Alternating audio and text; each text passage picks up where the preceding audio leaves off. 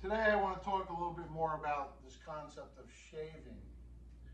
So in shaving is when I slide down into the joint and press down and grind into the joint to grab the fascia to pull the person's body from a distal place within their body.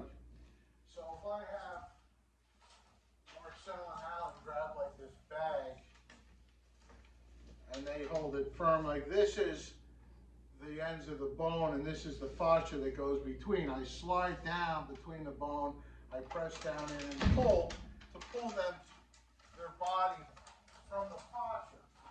Now, if I borrow Alan here a moment, and I push down on his arm here, you can drop the arm out of the way. I push down on his arm here, he's sending something back into me that he learned to do. Anyhow, if I push down on the joint even, and he wants to resist, watch your thumb, I push down on his hand, he can still get me, but if I do what I call shaving, where you just slide down the arm into the groove, and then you press down and hook, you'll pull the person. So what I want you to see is if he backs up a little bit, if I push in the wrong spot, he can fight me, but if I shave into there and catch, I can pull him out. Now that shaving can come from underneath.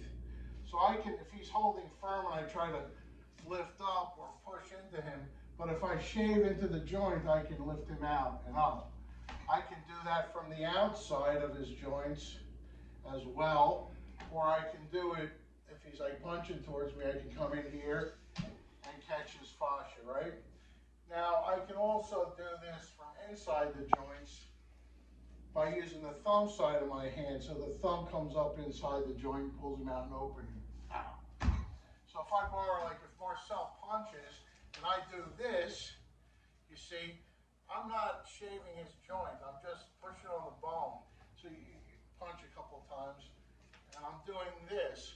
Instead I want to come, you see, and there I would have punched him in the neck as he fell into the shot because I caught his fascia. Again, if he punches and I'm doing this, I might be disturbing his posture, but it's all muscle. The other is more delicate, right? Anyhow, you can experiment with this on your friends and loved ones. Thank you.